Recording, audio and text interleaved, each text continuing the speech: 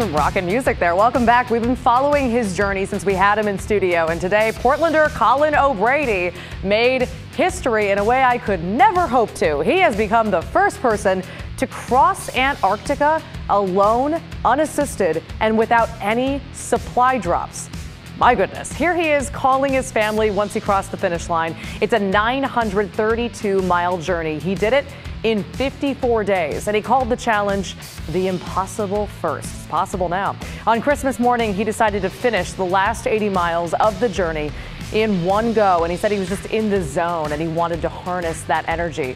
He called the 80-mile push his Antarctica Ultra Marathon. It took him 32 hours. Colin, on his trip, dealt with high winds, whiteout conditions, and of course, sub-zero temperatures. And he also had to eat the same meals every single day, which does not sound fun. So hopefully he is now headed someplace tropical for a big feast now that he has crossed the finish line. Congrats to Colin.